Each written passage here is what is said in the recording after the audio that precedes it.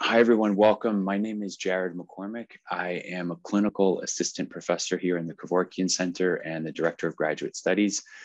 Delighted to welcome you to the final and eighth event that we've had this year in the elements of border and infrastructure. This is FIRE number 2. So for those of you where this might be your first time, this is a series that is metaphorically, playfully trying to think about the 4 elements, using each of them in the fall for an event and a second version in the spring to think about time, space, movement, belonging in different ways. And so we are delighted to wrap up the series. And we are going more to the GCC, dealing with cities, fire, combustion, energy, the core of how these things maybe are realized in cities. I'm going to keep my remarks pretty short, but I wanted to just plug a conference that we are planning here in the Kevorkian Center for Global Uprising. Global Uprising was an online series all last year, I think made up of about 10 or 12 different online events. And so this is a capstone that we will be holding. It's the first in-person event that we will be having at the center since COVID. And you can see in the chat more information about that. So without further ado, we will be going in the order from the website. So once someone starts speaking, their full bio and information will be there in text. We'll be starting with Natasha Iskander, and then Ali Ismail Karimi, and then Feras Klenk in that order. Everybody has about 10 minutes, so that's about 30 minutes, and then I'll have a couple questions, and then we'll open up to the audience for Q&A.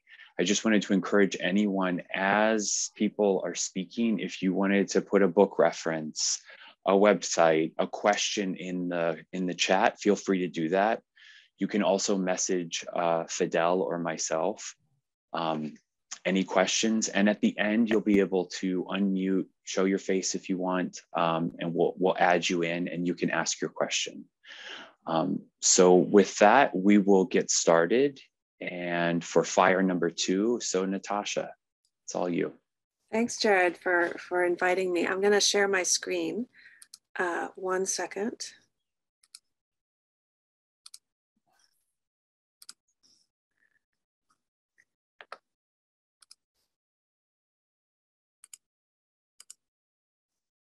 Can you all see that?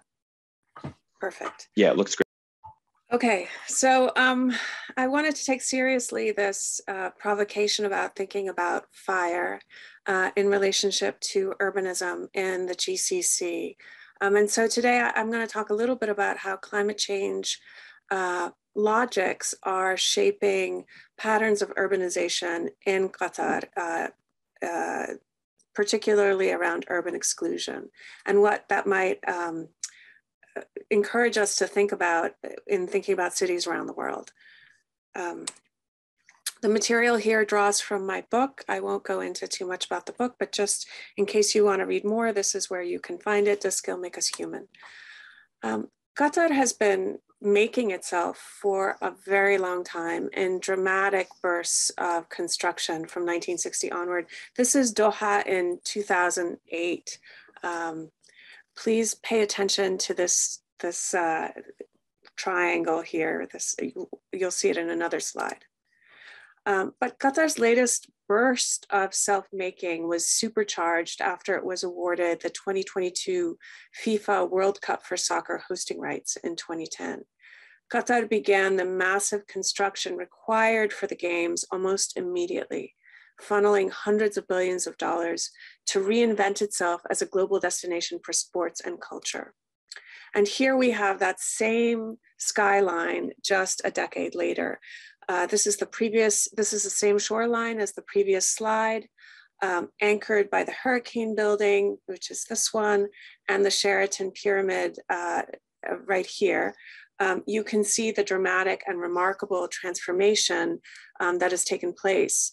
The shoreline is a jostle of iconic building next to iconic building, each designed by a different star architect. In the interlude between the two photos of Doha that I've shown here, between 2008 and 2018, the city more than tripled its footprint. It upgraded its infrastructure with an integrated rail project that is the largest civil engineering project in the world. It built a new port, a new airport, a new naval base, and a new economic zone. The buildings that have received the most attention over the past few months are the 8 stadia built for the World Cup. Each of these represents an outstanding design achievement with innovative engineering, geothermal cooling systems, et cetera, and so forth. But the stadia represent only a tiny fraction of the development over the past decade, some $4 billion out of an estimated $300 billion. Development has expanded outward into the Bay. The Pearl Qatar in Doha is an artificial island spanning 4 kilometers, and it's the largest luxury mixed-use development in the Middle East today. A few kilometers north of Doha, Lusail City extends outward into the sea on 4 man-made islands totaling almost 40 kilometers squared. The massive development has been funded through hydrocarbon revenues. And to ensure the presence or the access to those revenues, Qatar has also upgraded its liquefied natural gas processing facilities. This is the Barzan LNG processing facility. But Qatar has, in addition to this, invested in the construction of 6 new underground wells, bridges, pipes, subsea manifolds, and this is really a bargain for Qatar at about 50 billion. In its ambitions to make itself, Qatar has adopted a modernist approach to social and urban development. In this respect, it is similar to other countries throughout the Gulf. Think of Saudi's linear city, which it has on tap. While modernism is often considered an aesthetic, it is actually a development method that reverses the standard approach of urban development, which strives to create a future for and with people. Modernism, by contrast, defines an idealized version for people and then compels them to comply with the future envisioned. It is absolutely top down. In Qatar, the design for the future was defined, and then people were imported to fit this vision of the future. This very much depended on a twofold set of resources. 1, a top-down political structure, and 2, the resources to make this happen. Here, I just want to point out Lusail. This is a planned city for 450,000 workers. It's going to come on, it's already kind of coming online now, designed to come online in time for the World Cup in a few months. It's the largest smart city in the world. And currently it's planned for, and this is important, 250,000 residents, 160,000 workers, who are not defined as residents, and 90,000 visitors. And the yellow areas here are residential, but there are different shades of yellow with some elite residential and some not so elite residential, and specific tracks meant for the 160,000 workers. To a very real extent, Qatar's modernist bet has worked. Qatar's population has grown with the expansion of the city. It has imported the people it has needed to inhabit this vision of itself as a global center for sports and culture.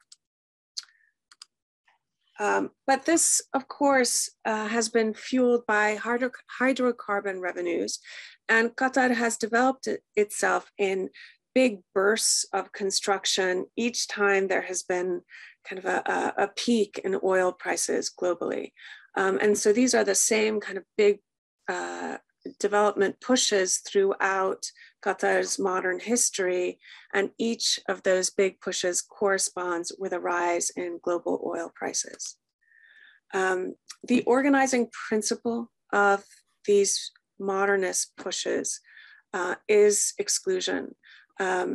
This is articulated very explicitly in Qatar's National Development Vision 2030. There are many other national development visions throughout the Gulf, but Qatar's in particular positions Qatar as a place that wants to remake itself as a platform for a knowledge economy populated by elite knowledge workers, and does not envision the city for anyone who is not an elite worker or an elite person.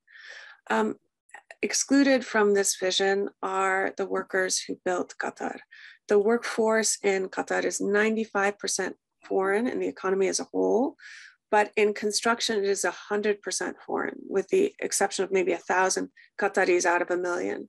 The workforce is profoundly international, with workers from Mozambique to Nepal.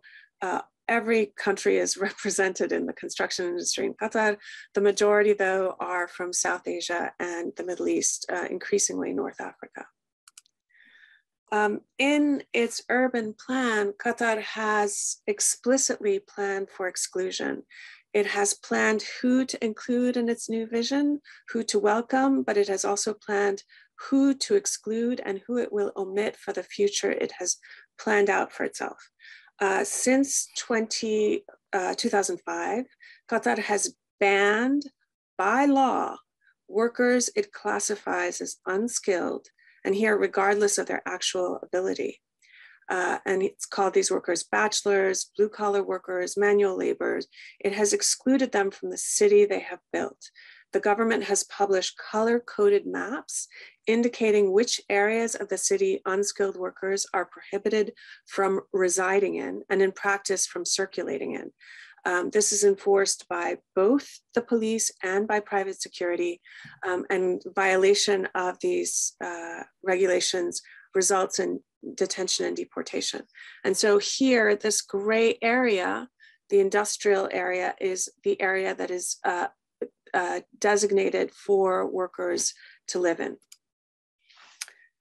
The area where workers are housed is zoned for industrial use, with, in addition to labor camps, it has cement factories, chemical plants, construction material storage, equipment, parking, and labor camps for workers. You can see it looks very different than the shiny Doha the workers have built. And the conditions in the labor camps are middling to abysmal, as documented by the international press and various human rights organizations. In response to this, in response to these complaints, Qatar has built Labor City, which it opened in 2015. This is kind of a high-end form of exclusion that comes with a security upgrade as well. The barracks here are monitored by security guards, allowing no unsanctioned exit or entry especially by journalists and human rights workers. There are CCTV cameras everywhere, and workers report phone and internet monitoring, especially through geolocation of workers. So what I want to say here in the last couple of minutes left in my talk is that this urban exclusion actually follows patterns of climate damage and uses climate pressures to accentuate this form of urban exclusion, such that the privileged areas of Doha are characterized by climate protection, whereas workers are subjected to the ravages of climate damage. And the compelling piece of this narrative is that this climate damage is, of course, a product of the very hydrocarbons that are fueling, literally, this development model, with the idea that the climate damage will participate in the ultimate erasure of the workers who built the city. So I just want to point out two things: heat and climate damage as part of recruitment. Jared, you can cut me off whenever you feel like I've gone on too long. Oh, you're good. Okay. Qatar is hot. It is one of the fastest warming places on the planet due to its geography and to the specifics of climate change dynamics. This graph shows the increase of temperatures. So this is 2020 right here. And it's not in temperatures, it's in a metric called the wet bulb globe temperature, which is designed to measure the effect of heat on the body. It's a composite of ambient and radiative temperatures, humidity, and wind shear. So you can see here that the trend line is pretty dramatic. So this, the wet bulb globe temperature metric establishes safe work under different temperatures. And so these are the temperatures under, it indicates the amount of work that is safe under each temperature condition. These are the temperatures that characterize Qatar in most summer months. I'll show you that in more detail. But what this has resulted in is a high rate of worker deaths and heat injury, which results in organ damage, particularly to the kidneys and heart. And these are do not appear necessarily as occupational injury. They are classified as death from natural causes. And yet these are most definitely a product of workers being exposed to heat during their work. So this is the line at which 15 minutes of work per hour with adequate hydration, so 2 cups an hour, is allowed or is safe. And you can see here that these are the temperatures for Qatar. This, for most of the summer months, you cannot work in Qatar. It exceeds the 15 minutes per hour line. For temperatures that are life-threatening to a body at rest, not working, Qatar has exceeded those temperatures from 2003 onward. Right, so Qatar has imposed a new safety line for heat above which work is prohibited, a temperature above which work is prohibited.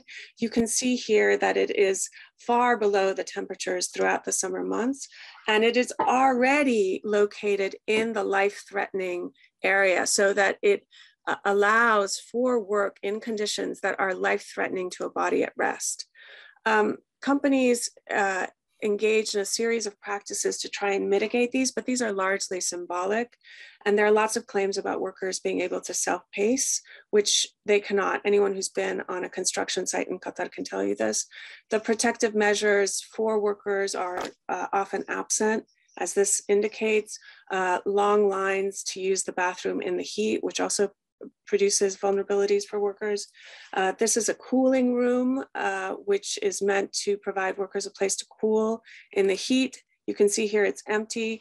This photo was taken in the summer months, and this is because workers are discouraged from using protective measures. The second and final very quick piece here is climate damage. Companies in Qatar are increasingly looking to areas that have suffered climate damage, rising sea levels, chronic drought, and other kinds of climate damage to recruit workers. The reason that these areas are attractive to companies in Qatar is that the workers here are newly poor. These are areas that were better off before climate damage pressures and are selected based on the fact that they were better off before climate damage pressures. And so people benefited from prior investments in human development, so health, education, etc. This makes them attractive to employers in Qatar because it means that workers have the ability to learn construction skills, the advanced construction skills necessary to build in Qatar, very fast. So what's happened here is that the model for recruitment has shifted from a model of recruiting persons, which is the model that governs regulations to protect workers under conditions of recruitment. The model has shifted from that to a model of recruiting places.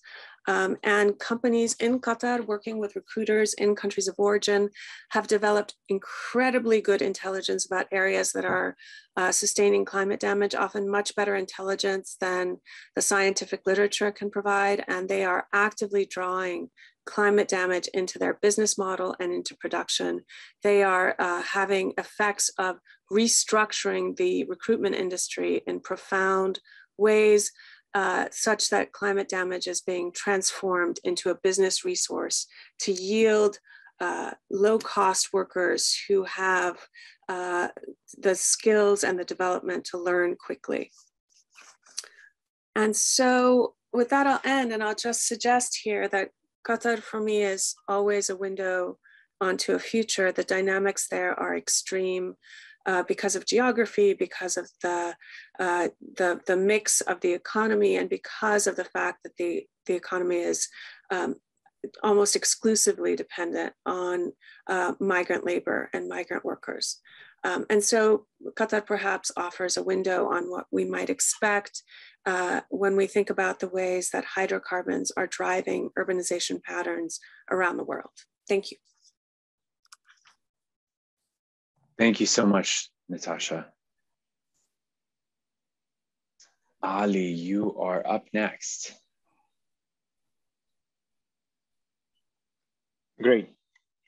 Thank you so much, Jared, for the invitation. Also to the Kevorkian Center for organizing the talk. As was mentioned, I'm an architect based in the Gulf. I'm based in Bahrain, and I'm a co-principal of a practice called civil architecture, which operates between Bahrain and Kuwait. Our work looks predominantly at the landscape of the Gulf and its ecology in terms of architectural production. We attempt to leverage exhibitions, installations, and writing as ways of countering the expediency that characterizes most of the architectural landscape within the region. So sort of building a context or groundwork for us to operate within through the lens of this kind of cultural production. Today, I'll be speaking quickly within the lens of total exhaustion and kind of also touching upon these kind of post-peripheral landscapes. And as carbon-based life forms exhausting primarily carbon-based matter, and specifically on architectural endeavors, it seems to me to be appropriate to talk within the context of fire on its after effects on this kind of exhaustion, at least in particular as it relates to the Gulf. So I'll be giving kind of a speculative look or a reading of one landscape, and then talking maybe a bit more concretely about a specific project and its way of tackling these changing landscapes. For the past century, the Gulf has been at the heart of maybe the world's metabolism. The Gulf, a tepid pool of warm salt water, exhausts with each passing year its sources of fresh water. It exhausts the body of water on which it sits, or in which its livelihood is kind of based on. It exhausts its imported labor and its oil, in part through war and in part through construction. It's a peripheral landscape in a larger global sense, or had been until maybe the 20th century, and yet it's one in which all that can be consumed is consumed, and what remains is a reflection of this global condition. And kind of as Natasha had mentioned, it's maybe a place that's peripheral, and from some lenses, maybe from a cultural lens or from the lens of certain forms of production, but on the other hand is very much central to understanding the larger forces and dynamics which the world is subject to. And it's also a region in which this imperative to expedite progress is largely an inherited one. It's a product of the region's time as a series of protectorates. And this notion of progress is part of the legitimacy and legibility project that began under colonial rule, or under the rule of the British Empire in these forms of protectorates. And so this notion of progress, which I'll also kind of talk through the coming images, the notion of progress in these client states to me is at least a worrying one, where one wonders if it's a sort of aimless progress that leads into anything except the expedited dissipation of energy. And in this kind of mechanical model of the world in which progress is the idea, one wonders if in fact it's simply the expediting of the dissipation of energy, primarily petroleum, to the point of ultimate exhaustion of all usable energy. So I'll be giving two examples. The first is maybe beginning with a landscape, or thinking about the shifting relationship to the built environment around us as we see it in the region. And then the other kind of beginning to think about ways of tackling it, or at least talking about it. So the first example is El Bar, or let's say the wilderness. It's the desert landscape that sits at the center of Bahrain. Bahrain's interior, Skhir, is inhabited by desert scrub and oil infrastructure for most of the year. Most of the interior of the island has not been developed because it's where the oil company Babco has its pump jacks and has its infrastructure, and so the area has been cordoned off to prevent any kind of construction other than oil infrastructure. But When the weather cools down and the sun softens its grip on the rocky plains, Khair quickly changes. The petro landscape of transmission towers, donkey pumps, pump jacks becomes this backdrop to a city of camping tents. So from November to March, people of various backgrounds and walks of life come to the desert to imagine this sort of second life for themselves.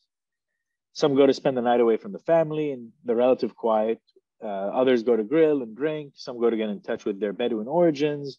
Khair's status as an interior desert is largely protected by its use as a landscape of extraction. So protected not for its environmental conditions or the idea of a desert or even this kind of need for a space to escape from the city, which increasingly encroaches on everywhere in Bahrain except the desert.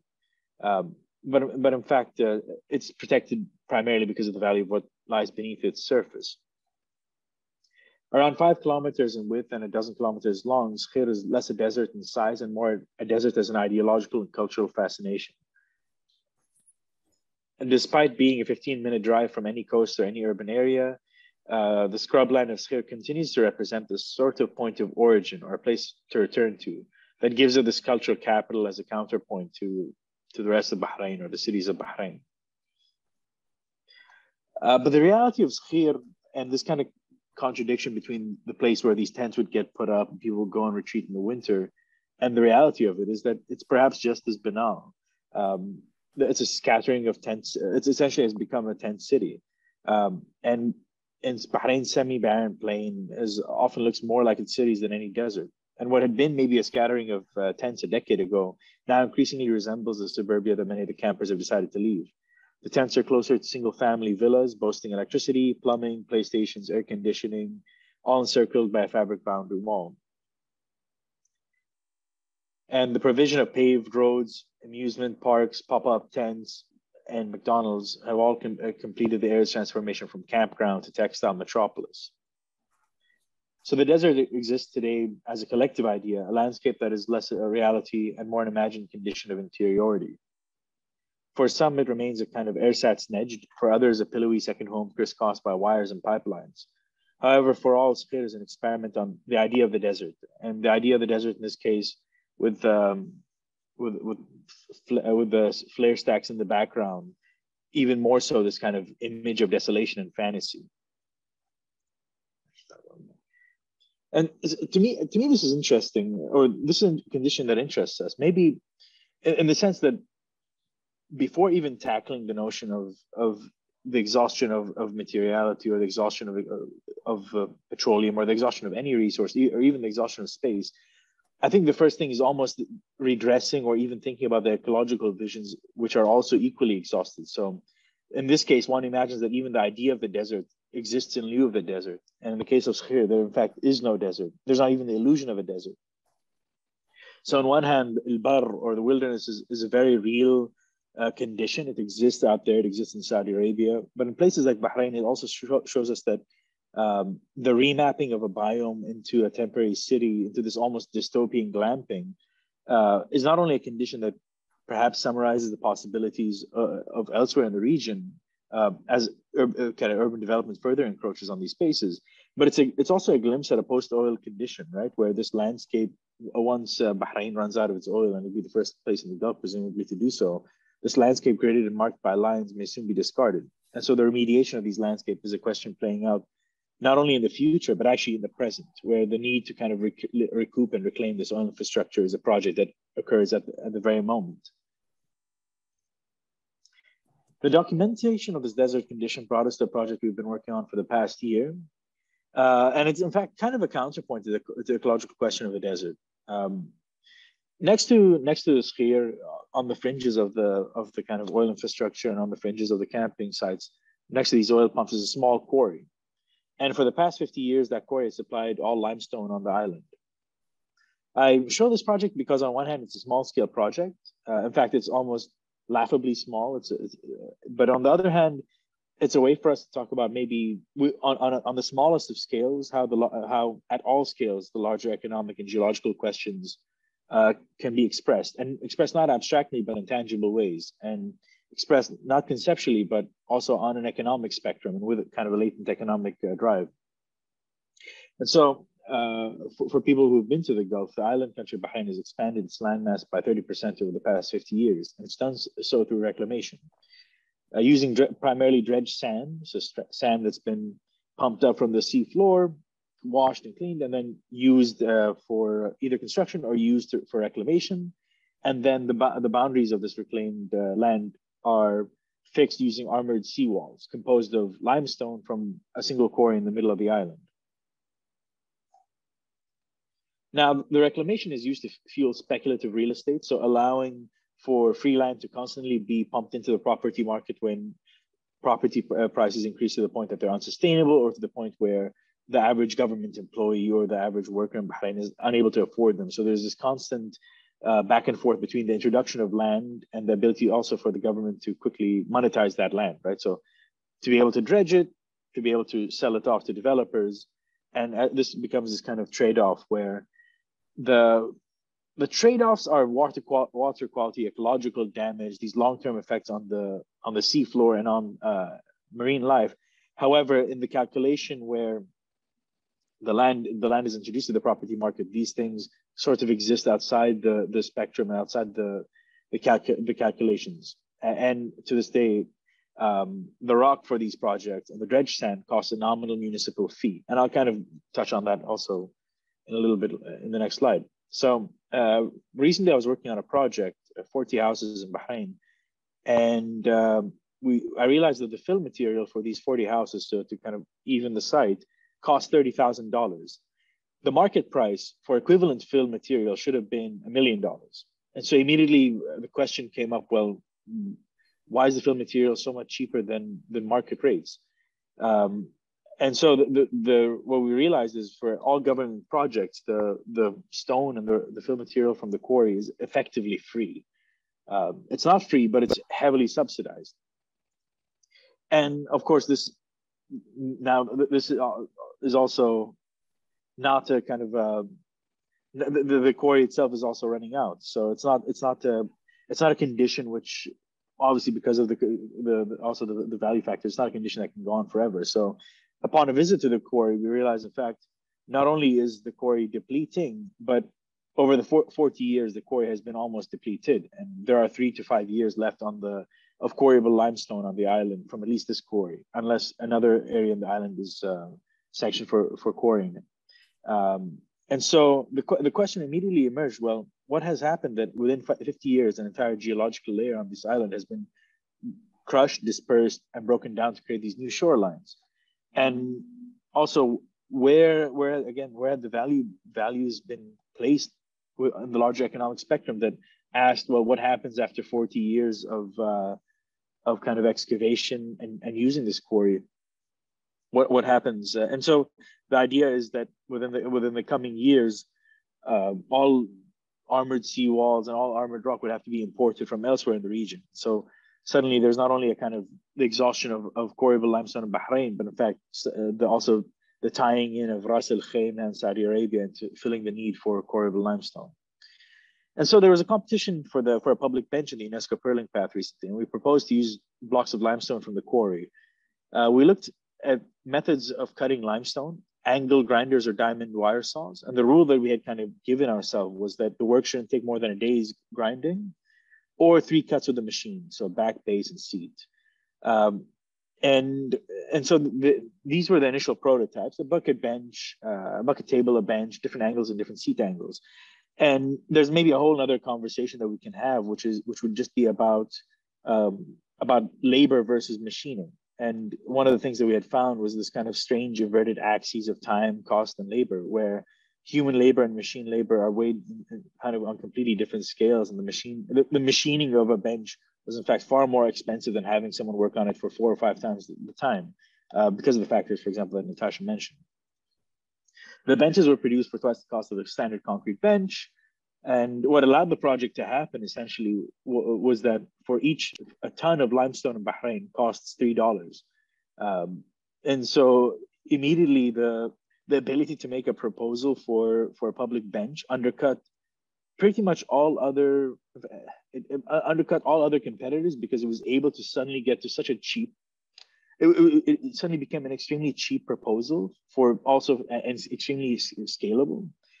And the fact was that because of this kind of strange condition of the quarry, and the fact that it had been so subsidized for so long, the price had been fixed as a way of subsidizing the government's development and as a way of subsidizing these larger endeavors, that it's very easy to kind of piggyback off it and do something that's, from the scale of the quarry, completely negligible in cost because the amounts are so small. The benches were placed along the last sandy shoreline in Muharraq at the end of the Pearling Path, the last shoreline that hasn't been reclaimed. And they sit near the dock in the fort, which is composed of quarried limestone, quarried coral stone rather than limestone. And so in the end, the project was, I mean, it's almost a silly project, and we don't really believe, at least as architects, in making benches. But we held a small event, a portrait session along the beach with a local artist and photographer, and it was a chance to just get people using these chairs, visiting them, and talking about where they're from, what they're made of. But really for us, it was actually kind of a way of telling people there is a quarry. And once people kind of realized there was a quarry, the follow-up question was, oh, how long is it open? How can we visit it? Where can we go? And the reality was that, no, it's closing in 3 years. And so I present this project kind of in conjunction with the previous landscape, because it's a way of talking also about other things that are exhausted, but along the path of progress, or along the path of this kind of transformation of oil into construction, or oil into cities. I mean, Bahrain has passed peak limestone before it passes peak oil, but it's another depleting resource on the trajectory of this development. And while the project is a bench project, the idea was to think about how we can exhibit the quarry, and maybe at its most fundamental, the quarry is the project, and the bench is an exhibition or a moving exhibition about the quarry. But fundamentally, it's about a scaling up of an argument, or scaling down rather. It's a way of pointing at the costs and contradictions that underlie the building industry. And so the notion of a public bench in this case isn't a design question. It's not about the bench. It's actually about the public. And you think about the quarry as a public amenity, and how an entire element of Bahrain's geological composition has been used, and where the hidden savings were. I mean, in a project that might cost 10 million dinars, 1 million in hidden savings because of cheap labor or cheap stone is where the profit might be made. It's what pays for the consultant. It's what accounts for the contractor's fees in the project. However, it's something that's not added to the equation. So it's where profit is made, but costs aren't calculated. And so the bench itself is not a form of architecture. In fact, it might not even be a form of furniture. It's a synecdoche of sorts. And it's a way about talking about larger changes in the building industry, and about how a stratum of an island nation has been, over the course of 50 years, in the process of extraction, transportation, and exhaustion, lost in an equation where it hasn't even been accounted for. Thank you. Ali, thank you for that. I wrote down so many things there, but peak limestone. That's great. And so let's move on to Feras. All right, everybody. My name is Feras. Want to thank the Kevorkian Center for inviting me, and want to thank my fellow panelists for their excellent talks. Really enjoyed listening about that, and yeah, really fascinating stuff. So what I'm presenting today is based off my dissertation research back in 2016, where I was looking into the questions of entrepreneurship in Oman. So as some of you might know, entrepreneurship, specifically in the Silicon Valley, model is very big in the GCC countries. This is seen as a way to generate high economic growth for the economy, and to transform and to move away from, to sidestep questions of peak oil, as Ali discussed, but also as Dr. Natasha Iskander talked about, brings up the questions of who is the valuable worker. So in my case, I was examining how the question of entrepreneurship was received in the Omani context, right? This global discourse was localized. And in some ways it was a top-bottom approach, the state, saying that you must become an entrepreneur. This is a national duty. This is back when Sultan Qaboos was still alive, but also how it was appropriated by many young Omanis on the ground as a way of self-development, betterment, kind of almost a process of individuation, as they told me when I was conducting my field work. So how did this manifest on the kind of the urban fabric of Muscat?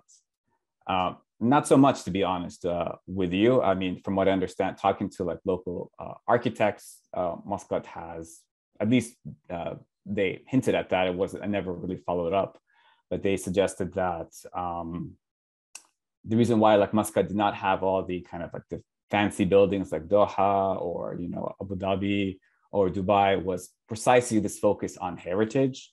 So, kind of focusing on the history of like Muscat, history of Amman. So instead, a lot of these energies, and here when I talk about energy, I mean, obviously this is all funded eventually by hydrocarbon, revenue that's standing in the background. In this case, I'm talking about like human energy, right? It's like many of these people were really excited to be part of this like global almost movement. That's how some referred it to, being an entrepreneur, that like anything was possible. Very, I would say like idealist project. So again, going back to the terms of the urban fabric, many of them were opening up new stores, like kind of like small businesses. So there's a question of what kind of entrepreneurship are we talking about? But many also open like accelerators, co-working spaces, and just began hosting kind of informal events to, how would I put it? To kind of just promote, to talk about entrepreneurship, to create spaces, right? Like you just come, you come meet at a cafe, 7 p.m., grab coffee. Let's just talk about business opportunities. Let's talk about entrepreneurial like best practices. For example, keeping a notebook by your bedside. So when you wake up and have a good business idea, you'll jump and write it down before you forget. I mean, I recall at the time I thought that was, kind of silly, but, this is what people did. But not only in the GCC context, is in a global context as well. So in one of the sites where I conducted my field work, it was called Al-Rudha, and it was a co-working space, one of Oman's first. And I think they have expanded since then. There's more, but that was one that was created, kind of for youth, by youth, where they kind of, took kind of like these kind of global aesthetics of co-working spaces. And by that kind of, if you can imagine, I'm sorry, I don't have any slides on me today, kind of like IKEA-like furniture, right? Kind of this Nordic style minimalism that was like imported to Muscat, and then it was kind of brightly painted, head a mechanic, this is your space, this stay hungry, kind of like popular like slogans, you would probably encounter in any sort of like entrepreneurial co-working spaces, like work hard, play hard, there'd be like a coffee machine on the side, which was, symbolic of like long working hours. So you would have people, you have people working like, in theory, like 12-hour work days, and they would juxtapose kind of like that energy, right? Their personal energy vis-a-vis the government worker who, they would complain that, comes to office at 10 a.m. and then leaves by like 2 o'clock, and they're not contributing to the national effort of like transforming the national economy away from oil, from hydrocarbon revenues. And instead, and if anything, they're taking away from it, they're costing. So there was kind of hints of these were kind of like almost of social parasites of sorts. If they really actually cared, they would be doing their job at the very least. But instead, they're just kind of, just leaving work because that's sort of the kind of cultural expectation. So in some ways for them, they saw this entrepreneurial movement as a sort of like cultural revolution of sort. I mean, quote unquote, of like kind of recreating the individual, make them hardworking, make them responsible, but also as a process of like reforming society. Everyone is now should be now more responsible, to themselves and each other, in a way which the state would tap into as well, right? We would have a society of responsible individuals who would help transform this national economy away eventually, from, hydrocarbons towards constructing a knowledge economy. So that's it. Thank you. Great, thank you so much. So we are going to get all of us up in the square here.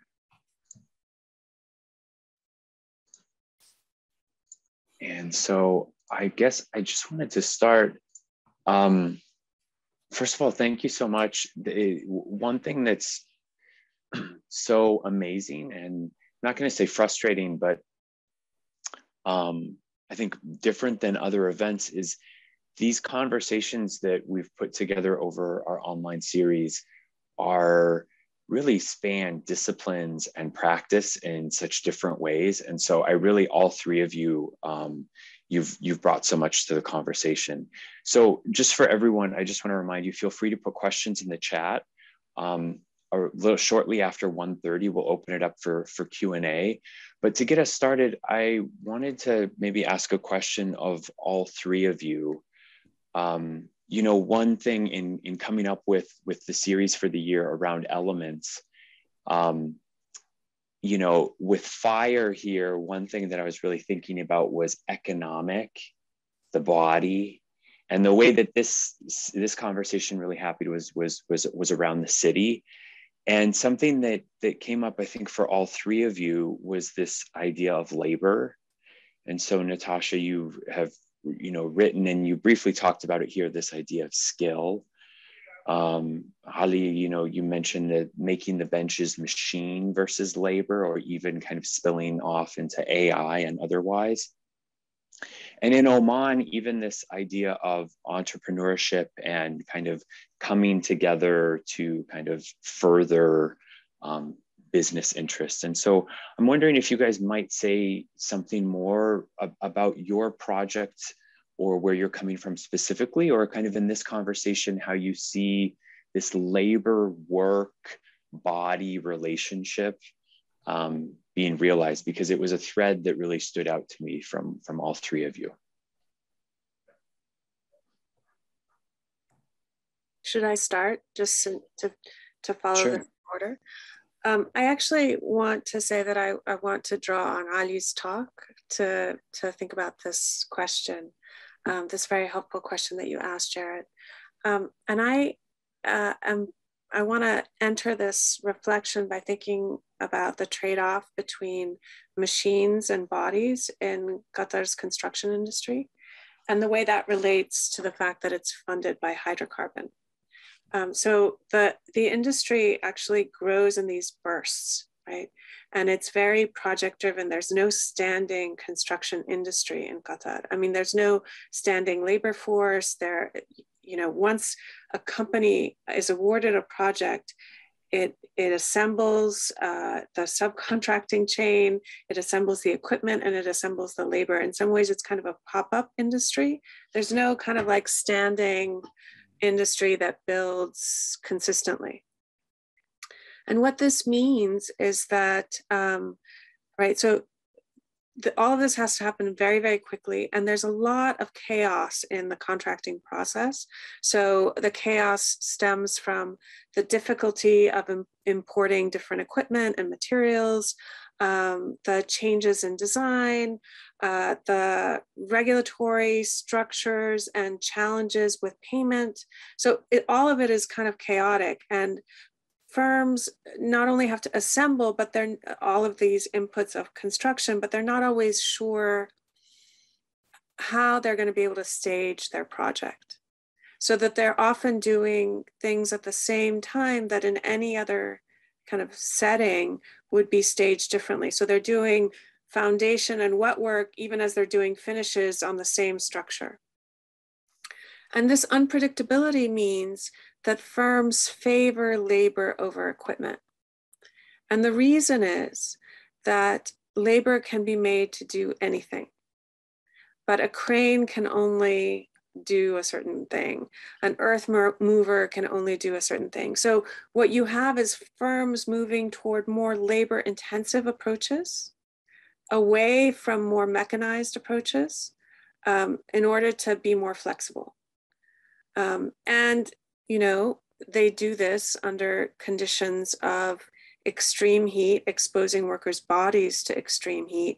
And that for them is much cheaper than having an earth mover rust and devaluate when it's sitting around. In other words, it's much cheaper for a construction firm to have some percentage of the workers struggle with heat injury because they don't bear those costs.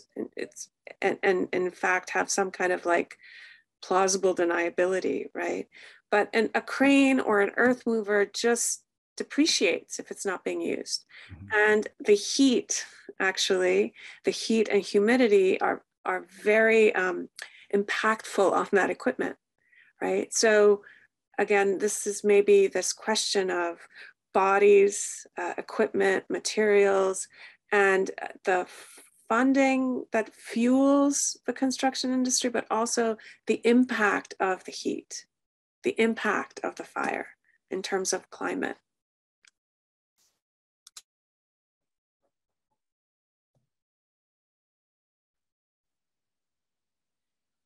This is maybe to pick off of Natasha's point and speak purely about labor. I mean, it is on one hand, yeah, I think Natasha touched beautifully on kind of the way the calculation is made. And even when asking, for example, to get these benches, the simplest calculation was someone saying, look, we don't want to tie up a machine because we need a machine for projects, whereas we can put 2 or 3 guys to work on this thing and kind of doesn't matter.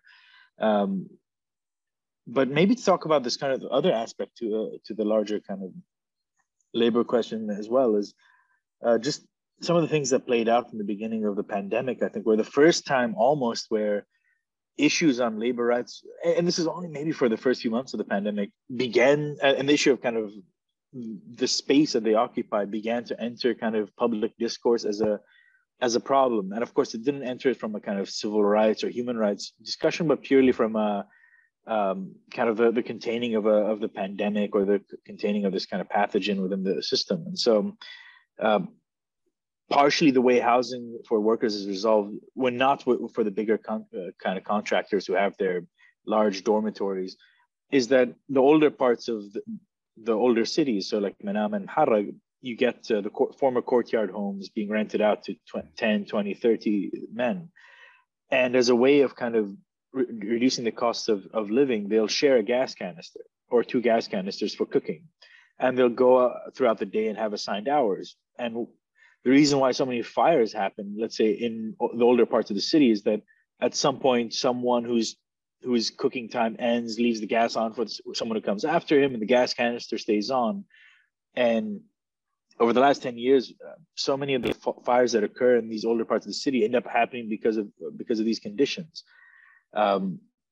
And even then, this kind of precarity, this kind of the actual presence of flames within the old city didn't bring the discussion until with the pandemic, the fact that one person sick in a courtyard house that had 25 or 30 people suddenly made 30 people sick, and suddenly you'd have the whole neighborhood having to be kind of quarantined or locked up. And it was the only time really that the housing conditions and even the problems that the housing market faced, or the fact that we never actually have to resolve the problem of housing for laborers in the housing market, because we can also offset housing without restoring it, or older homes in the older neighborhoods without fixing them.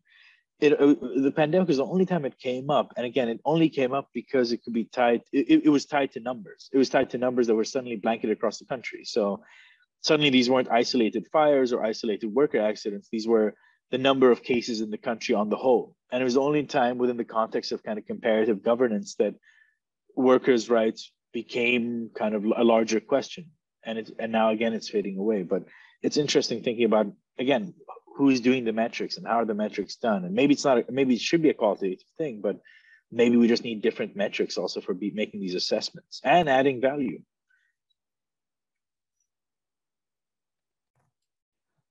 Right. Well, and I guess in the Omani context, I mean, the people whom I interviewed, I mean, they were mostly either knowledge workers, already saw themselves as knowledge workers. So these were like programmers, coders, or people who worked in the creative industry. So graphic designers, photographers, artists.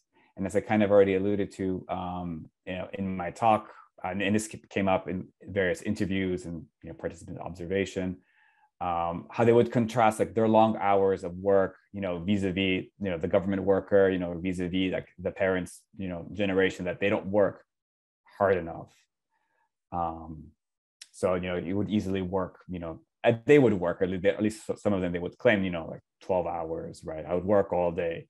They would also contrast the space of where that work takes place, right? I don't have to work at an office anymore. I mean, they may have one, right? Or I may rent a desk and kind of like in a WeWorks type situation. Or I could work at a cafe. So here we're talking about different styles of work in terms of like the body. I mean, the one person I recall interviewing, he would talk about how eating healthy, he would only eat, he had a vegan diet again, so he'd have more energy, so he could work more, again, kind of contribute to the national effort of transforming the national economy, but also, transforming his body and stuff to be more healthy, become a better individual, which I thought was quite interesting. And kind of like already what my esteemed participants already alluded to, all this rests on like, the labor of others, of other foreign workers who are, brutally exploited in Oman on hydrocarbon like revenues. So you have all these discussions of like knowledge economy, creative industries, but, to what extent can that displace Oman's like hydrocarbon economy, or remains in check? Yeah, thank you. Another issue that comes to mind, Ali, I want to pick up on your use of exhaustion, which here, again, in a real and a metaphoric way, you kind of so thoughtfully laid out. And maybe when I said this before, it came across in a joking way, peak limestone.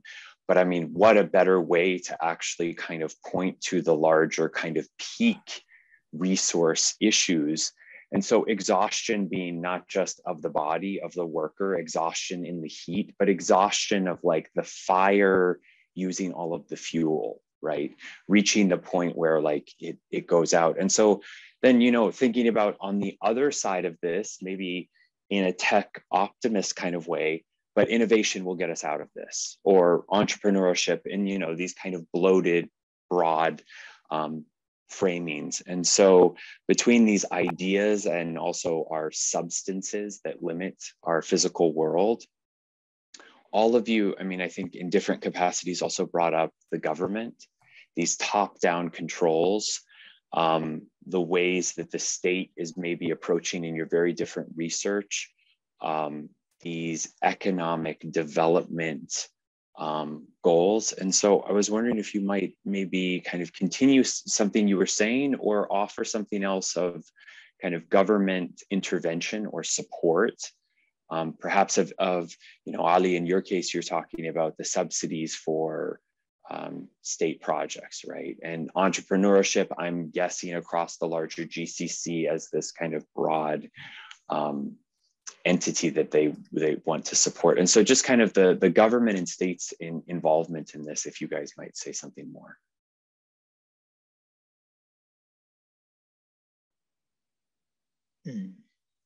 It's a great question. And I think it's a great question because it's one of those things where there's a narrative about the labor in the Gulf, and this narrative spans 200, maybe 300 years, which is consistently obfuscated from any part of cultural, even just cultural development in the region. I mean, for example, you get a lot of promotion of the idea of pearling and the pearling industry. And with the exception of Qatar, I don't think any of the states in the Gulf talk about the huge dependency on slave labor and indentured service that particular industry depended on. And so, and I mean, that's it, that older aspect of the history. Now, maybe talking about kind of Feras and Oman, in the late 19th century and early 20th century, a lot of laborers in Bahrain were Omani. So people who were used to building, in the tradition at least, of local building materials within the Gulf, and also people who had been, let's say, back and forth between Bahrain, Bushehr, Bandar Lange, so kind of local construction techniques within the region. And it was in the early 20th century that increasingly, kind of under British control, the kind of the movement of laborers within the region and movement of craftsmen and mason within the region was increasingly shifted towards the sourcing of labor, engineers from India and Iraq, Basra and Baghdad, the kind of creating a path dependency on consultants, and within that creating a labor market that was kind of coming in from India, from that also the dependency on those consultants, and then those consultants' dependency on laborers from elsewhere. And so there's a larger narrative. And then in the 50s with union busting, in the 60s, 70s, also with further union busting, preventing kind of forms of collective labor. And so there's a narrative that spans 200 years of this kind of complete whittling down and diffusion of labor narratives. And so by the time we get to today, I mean, whether it's the banning of Wali Ra'ad from speaking, or it's just the fact that these conversations don't enter the narrative, we can look at them today as a human rights issue, and it absolutely is, but it's a larger kind of narrative that not only is kind of germane to our governments, but it's in fact almost like a post-colonial condition that we've been living for so long that we forget almost where it begins and why it begins and what it does. And I think it's a longer conversation on really how we imagine our almost even just collectivity. It's not even just about labor, but the entire composition of the society and its value chain. So maybe to just talk about the government thing, to me, there's been a consistent effort of ensuring that there's no kind of improvement of labor conditions. And it's not entirely a native condition. In fact, it's largely a product of, the same way that the strange conditions of laborers exist, we can say the same thing for consultants, expatriates, and the kind of the white collar economy, which also has largely remained untouched since 1958 in Bahrain, 1959. Colonial or worker, like white collar specialists within the larger region, India, the Indian subcontinent, and the Gulf, who've shifted into becoming consultants. Many of the practices even remain the same sometimes. J.M. Wilson becomes another practice. So I think it's a whole kind of reimagining of just that production. And maybe not to kind of go too long, but it's like, I also think it's fundamentally, sometimes it's even a value thing. I mean, the idea of hand labor and handcrafts should actually be valued way more, but somehow we devalue it intentionally. I'll give one really kind of dumb example. When we were printing a publication for the Oslo Triennial, we got a bunch of quotes, and obviously the cheapest quotes in Europe you'd get are typically Estonia. Sometimes you'd get cheap quotes from Belgium, but usually it's Eastern Europe. But we found what we found in Bahrain was offset printing was cheaper than digital printing. Now, in most parts of the world, offset printing, which is more labor intensive, would be more expensive because it actually requires preparing the plates and then running the printer with those plates. So you'd be running the print for CMYK as opposed to a digital printer, which can just print it in one go. But for some reason, it was more expensive in Bahrain, partially because the toner is more expensive, but primarily because it was a newer machine. And so they had wanted to kind of up the prices and kind of get their money back on that machine. And so in a weird way, the fact that things that even globally that are more expensive are cheaper because of these weird value, the value spectrums is a strange thing. And it's not just a value thing, it's really also a narrative where value is placed. And that narrative has been shaped over 100 years of kind of external forces. Sorry, long answer. Yeah. No, that's great. Can I jump in? I would just say that, urbanization in Qatar is driven by the government. The government is the client. And that is true to varying degrees throughout the Gulf, right? Some countries follow the Qatar model more closely, and other countries have kind of a hybrid model of urbanization. But one of the things that is really fascinating in this urbanization is that it is increasingly, I think, defining the patterns for smart cities and for sustainable cities. These, the Gulf ends up being this space of experimentation for architects and planners around the world. These global consultants, if you want to connect to Ali's comment. And so, Qatar, for example, Lusail is the largest smart city in the world today. And it is built around all of these, part of what the smart city logic is to be a sustainable city. There's central air conditioning, there's all of this like Internet of Things to monitor energy usage. There's a water recycling system. There, right, like it goes on and on.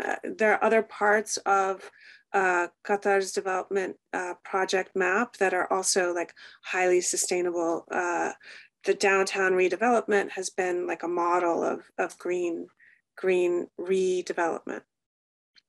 But this is primarily for the elites.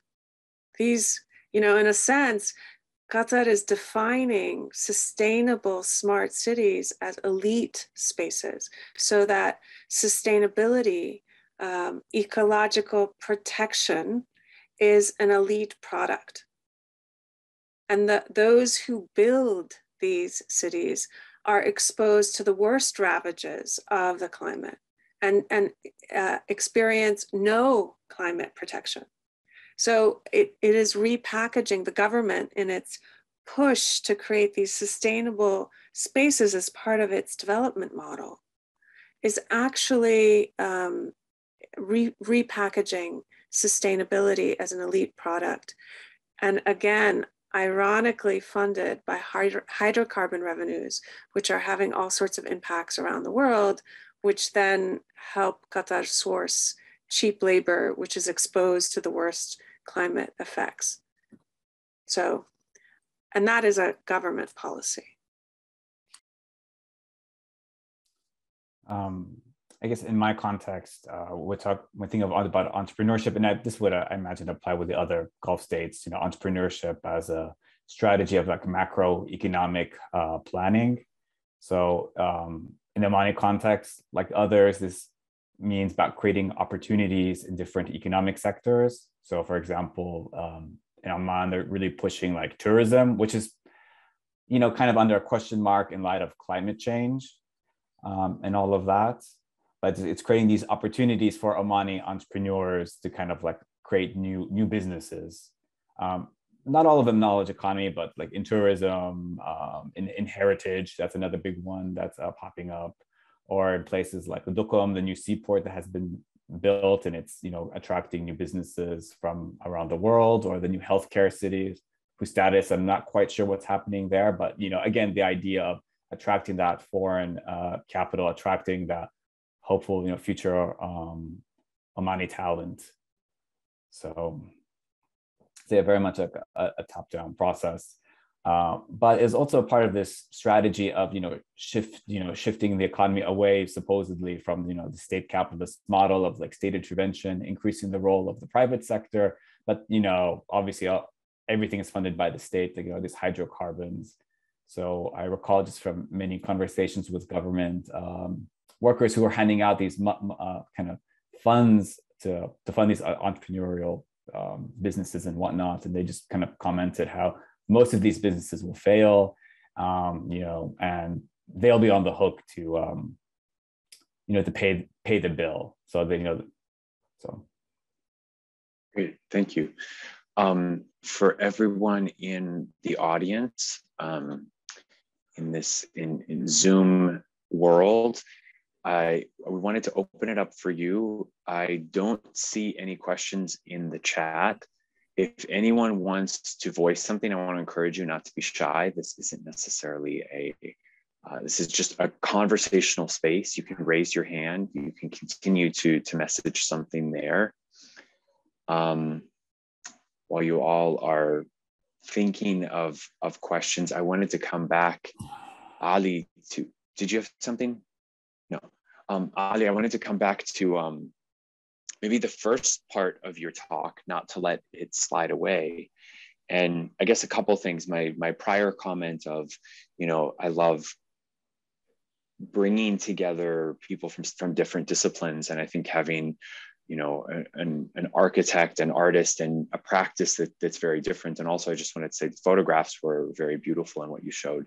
But the whole first part of your talk, let's, you know, coming back to this interior piece of land, and maybe just focusing on land itself, this connection with fire, with air, with these elements that surround us. And I guess, you know, one thing that I kept thinking about was just this connection with with heritage. And one thing that I was struck with when you were talking about this piece of land was how close it was to the sea. I think you said 15 minutes at any point. And I was wondering if you might just say a little bit more about that, as you see it maybe fitting into like the larger group, your project on that piece of land. If I understand your question correctly, it's maybe talking about the larger, the actual kind of imaginaries around the landscape. Yeah, I mean, I guess I just wanted to say, I mean, I feel like maybe part of what we've been talking about is maybe a little bit more the second part of your talk. And I didn't want to elide or skip over that, because I think there was also so many kind of connected themes there of the built environment. Almost you saying that by way of this being a space of energy infrastructure, it was somehow protected, but then was also the space in certain months where people would kind of go and camp and connected with an idea of the nation and heritage. But then you also kind of then say this encroachment of maybe not permanent structures, but the mobile McDonald's and a trailer. I just wanted to maybe hear more about this designation of land, or also how you guys kind of as a larger collective of architects are approaching it or thinking about it. Yeah, to me it's a site of kind of ongoing fascination, because it embodies many of these kind of contradictions, both cultural and spatial, that we see in the Gulf. And to me, it's still kind of an ongoing question of what it means, and what it kind of, I get this foreboding sense whenever I go, and so what it means for the future. But maybe just to kind of pull back to a previous point, I mean, one of the things that has come out within this year is that a few of the Gulf countries they have an aim of kind of reaching kind of being carbon neutrality by 2060. And yet a lot of the measures that they kind of imagine are in fact not carbon neutral measures. It's just kind of a way of offsetting. So I mean, it's planting several million trees or planting mangroves. Efforts, well, I mean, the mangroves maybe less so, but a lot of the planting of trees will only kind of increase the need for desalinated water, reusing sewage effluent. So in fact, there are things that maybe on one level might present a sort of image of carbon neutrality, but on the other hand, end up being kind of even increasing the emissions of carbon. It's just the way they've been factored. And so I think about that also in the context of the desert, where there's some spaces that instead of, I mean, this is maybe kind of me thinking out loud, but instead of the greening, the fact that you can kind of continue using that oil infrastructure, at least for a place for local camping. I mean, before it gets too electricity intensive and becomes even more kind of energy intensive. But for a while in this kind of early 2000s, it at least embodied this idea that you can kind of go reduce the electricity use and just be outside camping within this oil infrastructure. So somehow there was a moment where at least recreationally it became kind of a public park, as opposed to this image of greening and thus using kind of planting as a way of justifying your carbon emissions. There's almost a celebration of it, saying, look, it's here, it's part of this Arab narrative in the 20th century, so let's just enjoy being around this oil infrastructure, it's so surreal. I mean, it's also not particularly healthy, but somehow the celebration of that narrative, saying, look, there's emissions, we're not carbon neutral, but let's not try to hide it, and let's just enjoy it. It's completely surreal, and it's almost like a Blade Runner condition, but in a way it's a way of being apologetic without making kind of a false apology. And that's kind of what I enjoyed about it. But I presented it primarily because to me, it's an ongoing question. It's both a question of, let's say, the possibility of the future and the kind of the concerns of the present. And to me, it's a space that's still kind of latent with these imaginaries that need to be unpacked. So it's kind of an ongoing thing. Yeah, thank you. I mean, I think all of you, whether it's the imaginary or the future, or, I think the way that oftentimes the Gulf in a fictive, but also a real way becomes this space of trying things out, of the smart, of the sustainable, of global, labor practices. One question we have in the chat, and I see that Natasha has already graciously plugged an article she wrote. There was a question that I might even expand to all three of you, of just kind of changes in terms of COVID. And so I think Fidel's question was maybe specifically about issues related to labor, probably labor rights and protest, but also maybe to just extend this, as we are here on Zoom, which might have been unimaginable before in terms of entrepreneurship, digital entanglements, if there might also, in terms of this post-COVID moment, any of kind of ramifications in the context that you guys are talking about.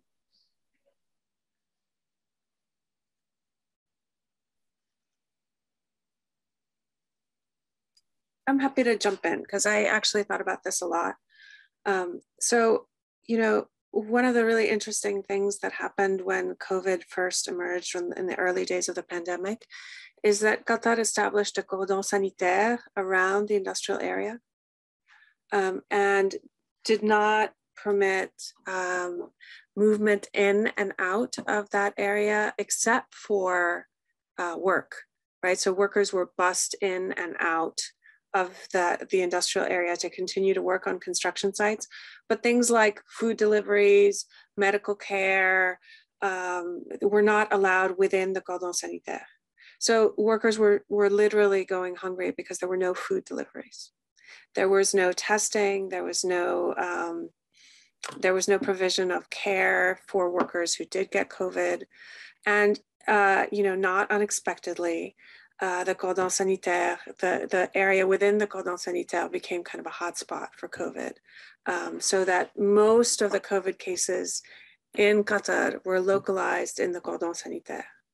And it was another way of using external conditions, whether it's climate or pandemics, to reinforce the sense of exclusion. So much so that workers who were seeking care were often picked up and detained and deported.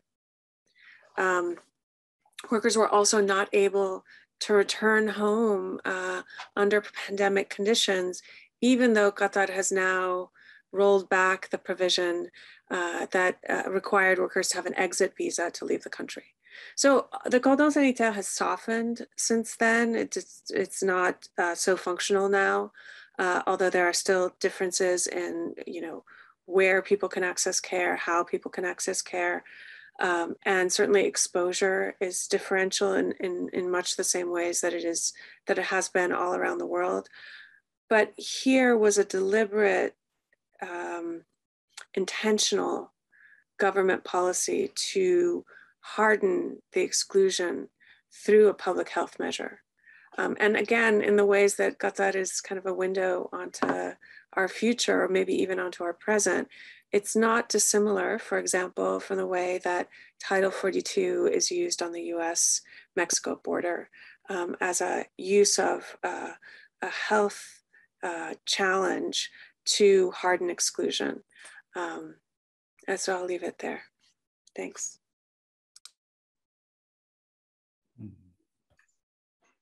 No pressure for either of you, just if there were something that comes to mind, a comment, a connection.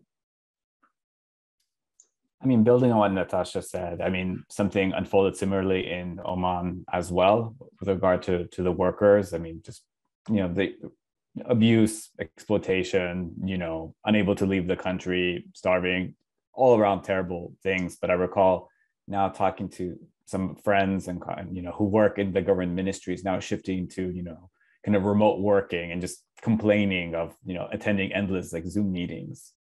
I mean, similar, not dissimilar to what happens here in the United States as well, but kind of that stark differentiation between like, the more privileged white collar or government worker vis-a-vis, kind of the blue collar, the exploited foreign workers in Oman.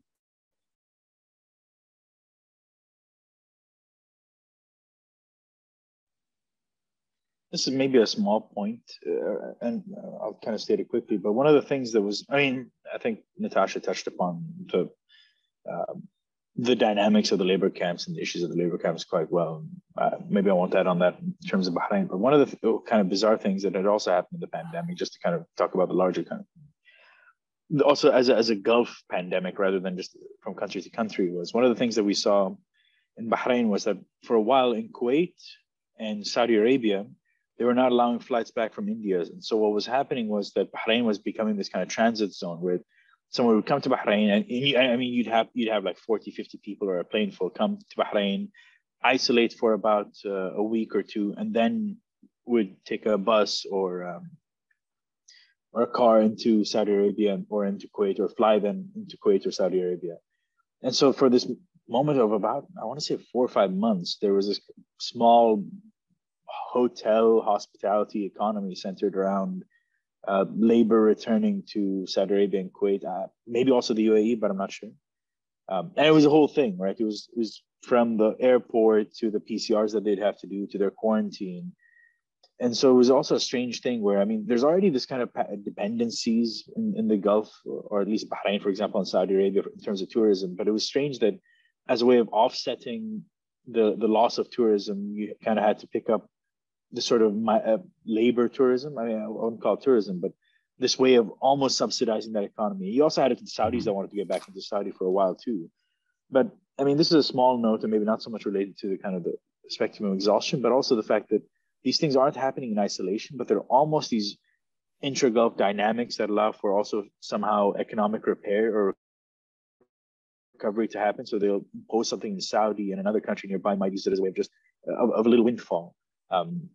And so it's not even this labor thing is not just a dynamic within each country. It's almost somehow a shared thing. I'm not sure how much of it was meant to be an intentional windfall for the Bahrain hotel industry, but it ended up being one, just kind of propping up the country's hospitality for 6-8 months, where you'd have hotels fully booked.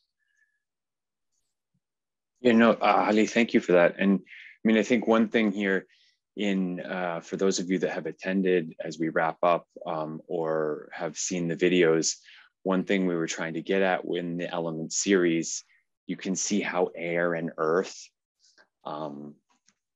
even have strongly for me resonated in this conversation, but these relationships, these kind of ecological flows back and forth. And so even in Ali's comment of relationships, flows of labor and bodies in the GCC. And it made me think of Natasha's comment, even of, these labor practices of recruitment, of how this works.